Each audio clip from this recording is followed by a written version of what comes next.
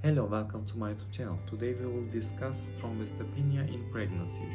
What is gestational thrombocytopenia? Gestational thrombocytopenia is also known as incidental thrombocytopenia. Thrombocytopenia of pregnancy is seen 5 to 10% and is commonly a benign and self-limiting situation. Hence, extra evaluation and management are not necessary.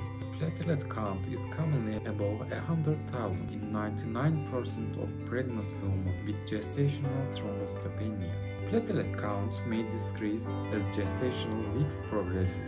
Gestational thrombocytopenia occurs due to hemodulation and increased clearance and has some special features. First of all, gestational thrombocytopenia should appear only in a period of pregnancy and then and after puerperium. Pregnant women with gestational thrombocytopenia do not have any history of thrombocytopenia without pregnancy. The risk of gestational thrombocytopenia is higher in a pregnant woman if she has had a history of gestational thrombocytopenia in her previous pregnancy. These patients are asymptomatic concerning bleeding and bruising, and neonates often have a low risk for thrombocytopenia.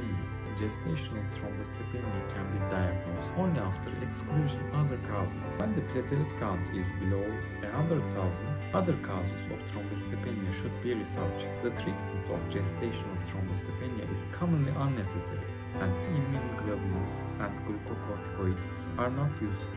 However, platelet counts should be controlled more often, every 1 to 2 weeks after diagnosis, and it should be evaluated again 1 or 2 months after puerperium. Other reasons should be considered.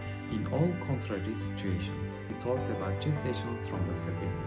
Thanks for watching. See you in the next video.